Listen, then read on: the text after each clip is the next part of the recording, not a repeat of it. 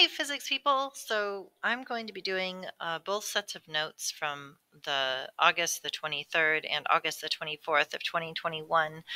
So if you need just the first or just the second part, you can fast forward or stop it early, whatever you need.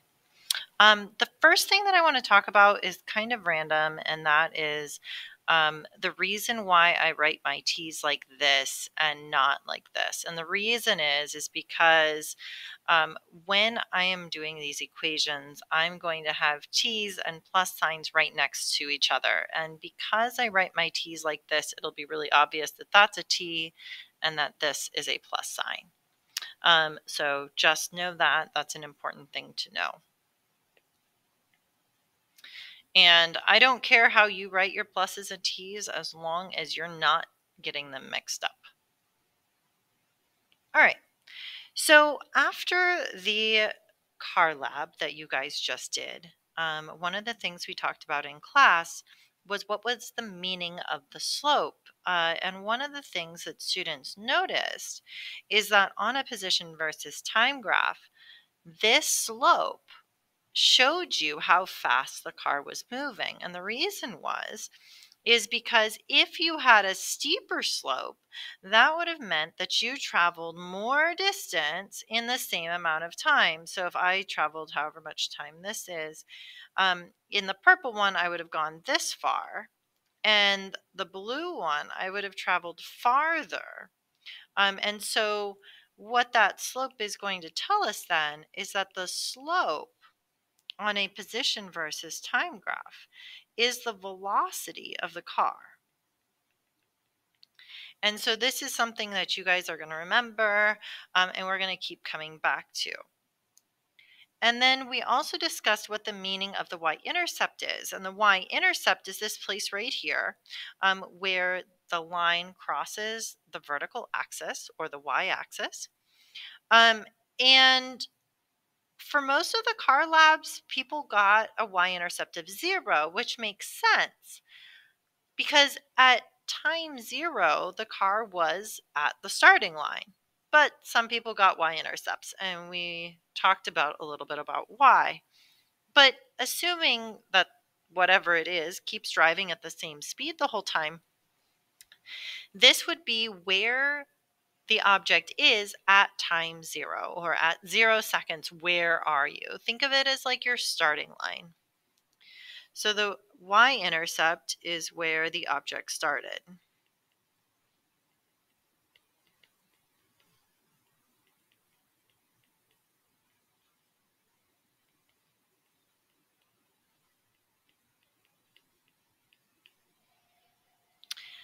And lastly, since this is a position versus time graph, I wanted to point out what the variables were. So position is actually going to be x, and it's measured in meters.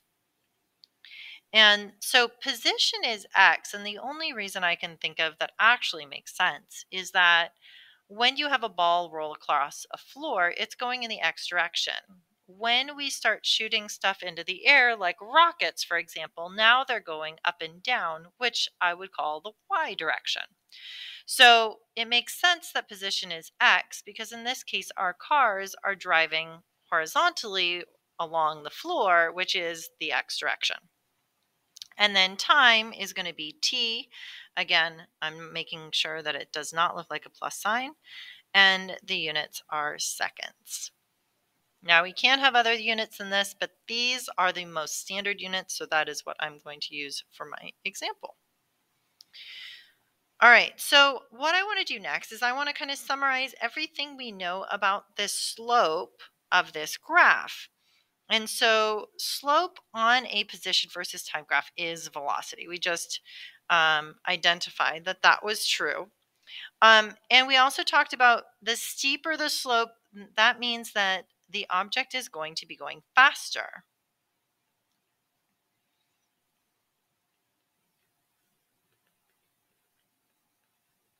So the steeper of the slope, the faster that it's going to go. And then I want to look a little bit at a graph. And so on your worksheet 1, you have this graph. And on this graph, I want to kind of look at what's going on here.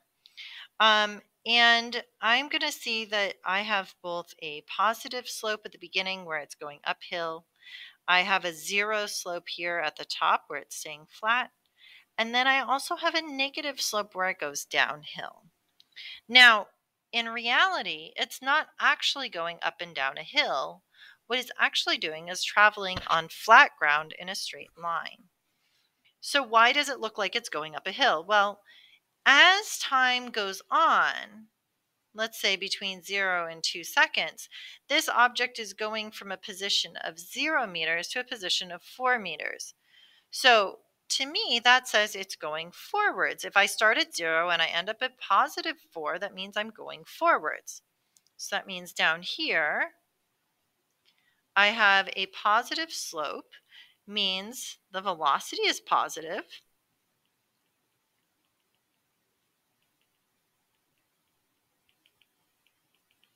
And it's going forward.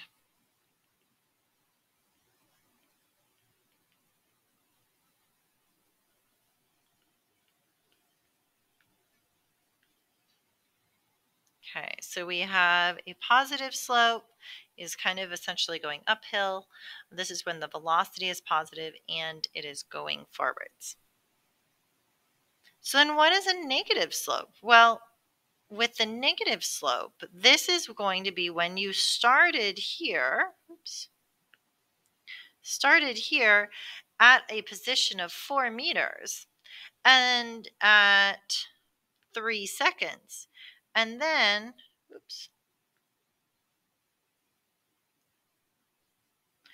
and then at the end down here, you are at a position of 0 meters again. So I'm starting at a positive 4 and I'm going back to 0, which means that I needed to have gone backwards. So my velocity is negative because my slope is negative, and velocity is my slope on a position versus time graph. So the velocity is negative,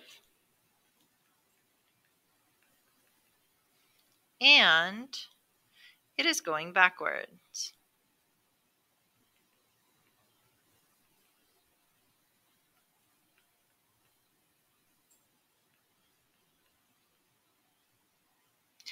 And lastly, we have a zero slope.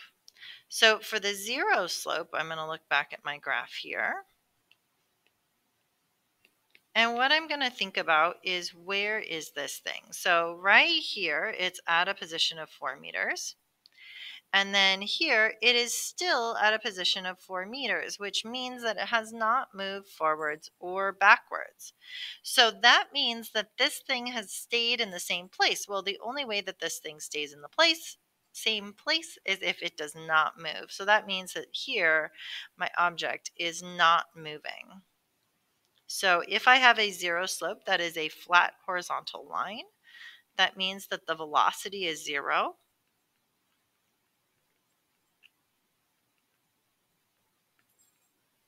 And the object is not moving.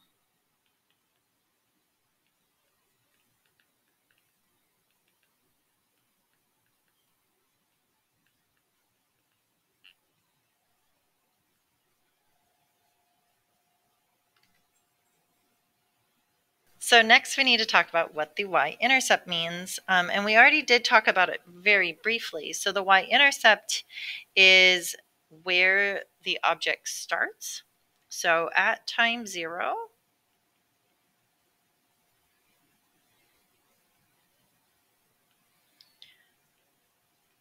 this is where the object starts.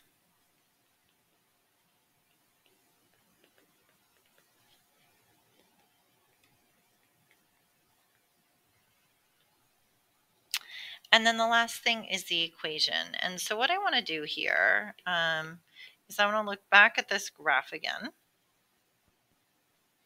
And I want to think about how we are going to write a general equation for this graph. All right, so we're going to remember, first of all, that in a general equation, you use y equals mx plus b. And for position, that is our y variable. So this y variable is position. But in this case, it's a little bit weird because that variable that we're going to actually use in physics is x. So this is actually going to be x. And that's going to be equal to our slope. And slope on a position versus time graph is our velocity. And so this slope here will then become our velocity. So our velocity is just v.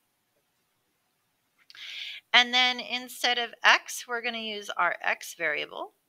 And our x variable in this case is time, or t.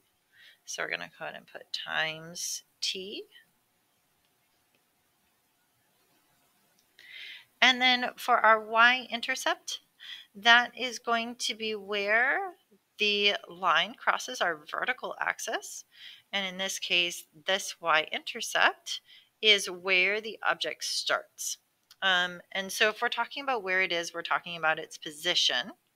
And so position is x. So the way that we're going to actually show where it starts is we're going to write x naught. So this symbol here is called x naught. And what it means is it is the position at time 0, or your starting position.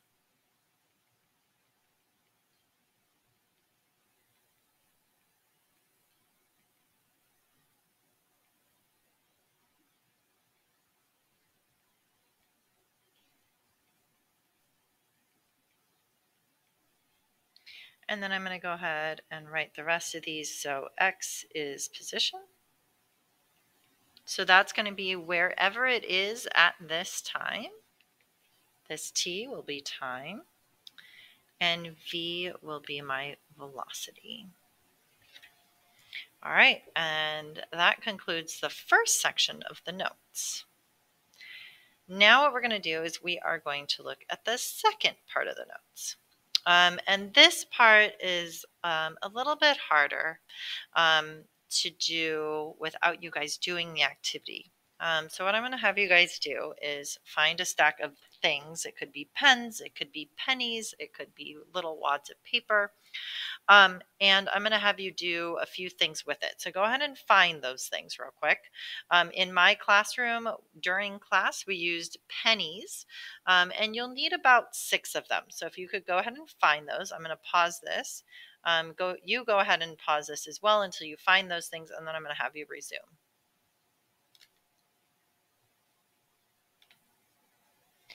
Alrighty, so what I'm going to do is I'm going to start by having you guys put your pennies down as if you were putting them wherever a invisible magic car is. And so you have an invisible magic car that's going to drive across your desk at a nice even speed.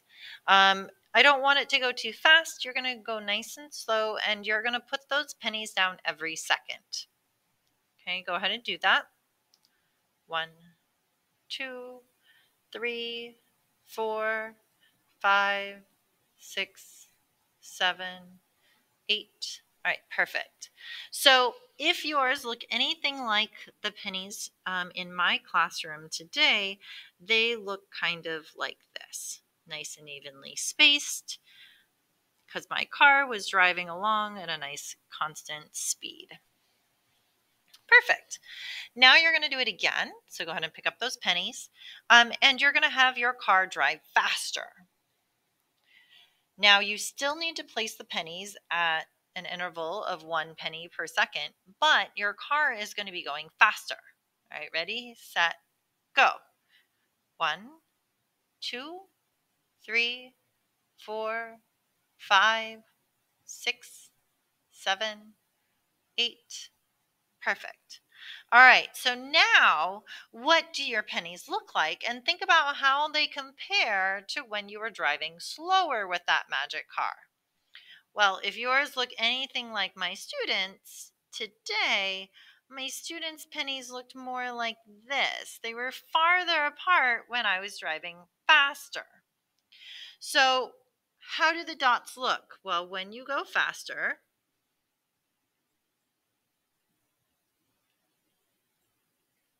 the dots are farther apart.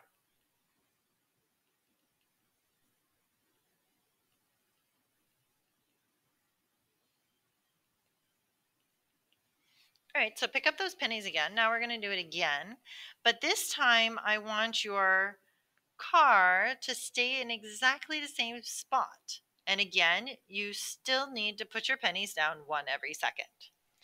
Ready, set, go. 1, 2, 3, 4, 5, 6, 7, 8. Perfect. All right, so this time you probably noticed that because your invisible car was not moving, you ended up with your pennies directly on top of each other, like so. Now, I know that I'm drawing mine with some space in between, but this is what your pennies should look like, is all stacked up in a nice little pile, because it was not moving, not going anywhere. Perfect. So here, to show that it's not moving, the dots are stacked.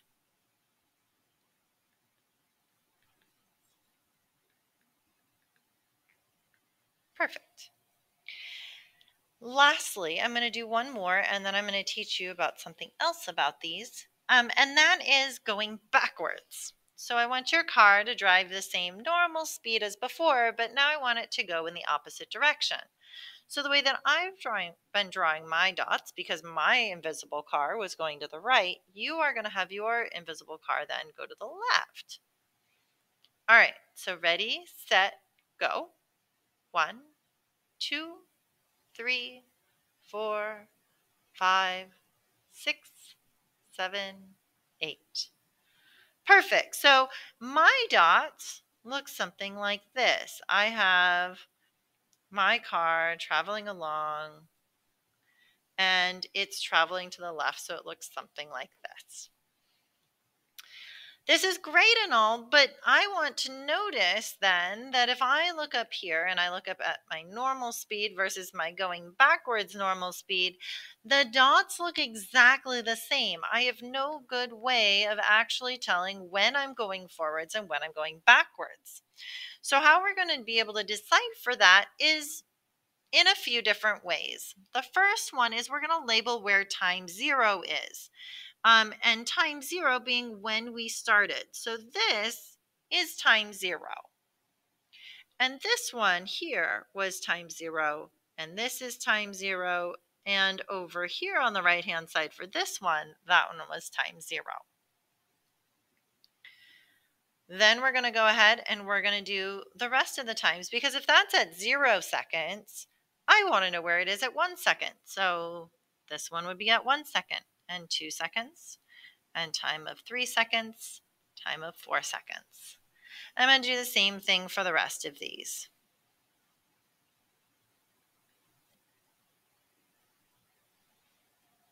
All right.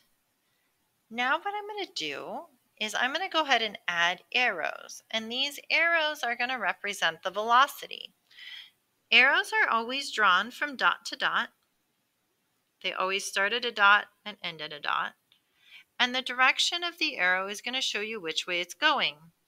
So in this case, I'm starting at T0 and going to T1, and then going from T1 to T2, T2 to T3, and T3 to T4. So the arrows represent velocity.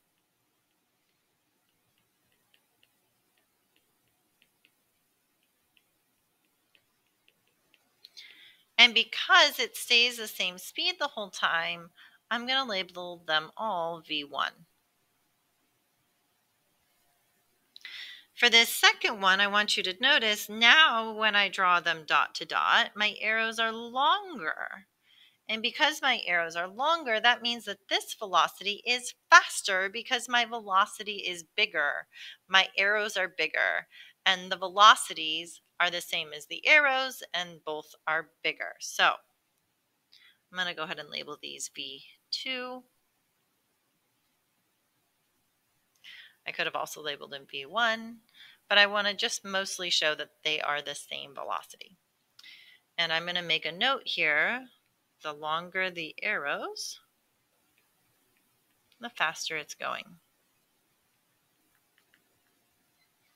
Now for this next one, it was not moving. And if the length of the arrow corresponds with the velocity, that means that I need to have a velocity of 0, which means that the length of my arrow needs to be 0, which means I can't draw one at all. So here, no arrows are drawn because it's not moving. But what I can do is I can write right here V1 equals 0, V1 equals 0, V1 equals 0, just to show that between each of those dots, it was not moving. It had a velocity of 0. And lastly, I'm going to do going backwards. Well, now I need to start at T0 and go to T1, which means my arrows are going in the opposite direction. So this means that when I'm going backwards, my arrows are also going to the left. All right. And again, I'm going to label these all V1 because they're all the same velocity. I know they're different than the first one or the second one, but I can just say that these are V1. So the main thing is showing that they are all the same velocity because it's going backwards at the same speed. And lastly, this speeding up one. So now I want you to get your pennies again, get them ready, picked up in your hand, and I want you to start by putting your pennies down for your invisible car as it's going very, very slowly. And as time goes on, your car is going to go faster and faster and faster. And so I want you to think about those dots. How are they going to look in the beginning? Go ahead and start putting those pennies down. Have your car go really slow at first.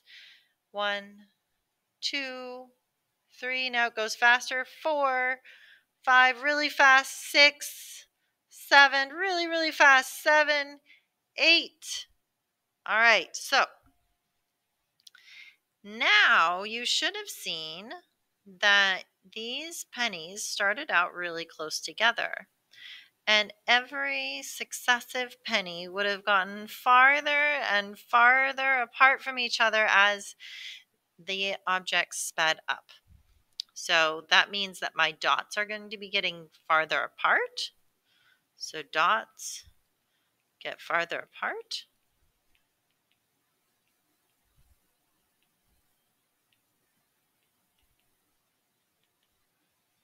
As the object speeds up.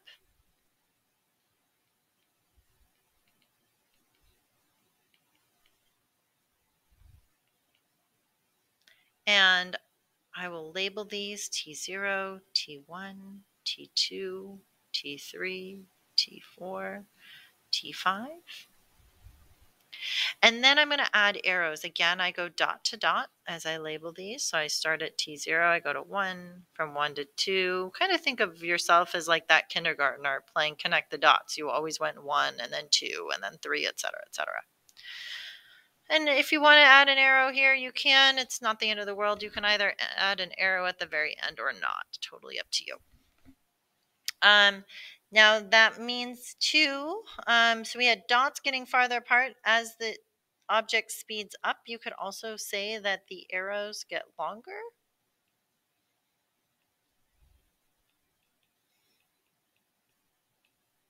As it speeds up.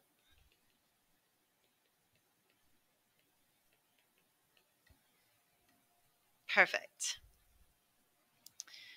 All right, so what you're going to do next is you are going to look at your worksheet.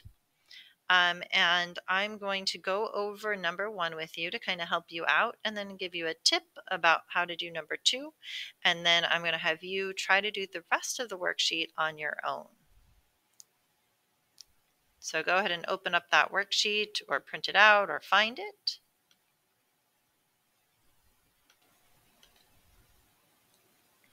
Alrighty, so this is what your worksheet looks like. And so what I want to do first is I want to look at how on earth are we going to go from a graph to a motion map. And all of these things that I just taught you, these are all called motion maps. Hopefully it made sense. And now we're going to take it one step farther. So for some students, it really helps to keep going and then you'll be okay. So the first thing is I'm going to look at right here at time 0, and I'm going to put my first dot where that is. While I go up, I hit the line right away. So my first dot is going to go at 0 meters, and I'm going to label that as T0 because that is where it is at 0 seconds. Now I'm going to go to 1 second. I'm going to follow it up right here. That's where it's at. Follow it over. So at 1 second, it is at a position of 2 meters. So the 1 second, it's at 2 meters. And each of these, if you notice, it goes 1, 2, 3, 4, 5. So at 2 meters, which is here, that is going to be a time of 1 second.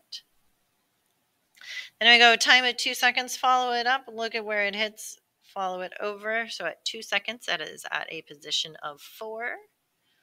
So there's my dot at 4 meters. That is at a time of 2 seconds. And now I'm going to go ahead and erase this for a second. Otherwise, I'm going to get totally cluttered. And I'm going to keep on going here. So at 3 seconds now, I'm going to follow my way up. I'm going to get here. I'm going to follow it over. And I notice I'm still at 4 meters. Well, where do I draw that? I can't just put it in the same spot. Well, no, but I can stack the dots just like my pennies stacked when my car was in the same place. So this spot here then is going to be at 3 seconds. So T3 at 3 seconds. Then I'm going to do the next one. Here at 4 seconds, I'm going to follow it up and I'm going to find, it's at 3 meters. So at 4 seconds, it's at 3 meters. And I'm going to go ahead and label these positions 1 meter, 2 meters.